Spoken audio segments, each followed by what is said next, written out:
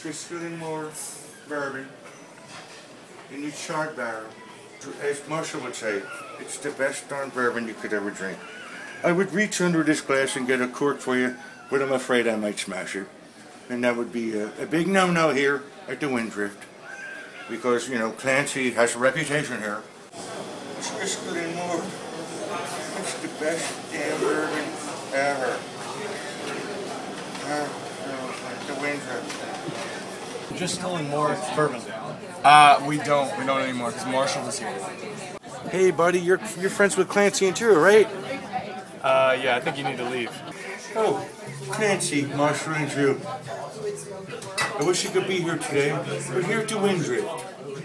Apparently I'm being asked to leave because I've had 2 of each of the beers on tap.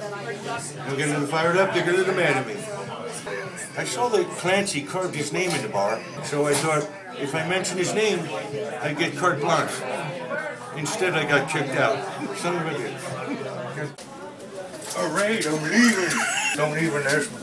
Or they finally succeeded. They finally left the drink. I finally left the drink, the Windrift. Apparently, we're leaving now because I've hit my ball into the sand trap. So we're gonna go try to find my ball. Here at Avalon, cooler by a mile, they say. It's pretty freaking hot out, but.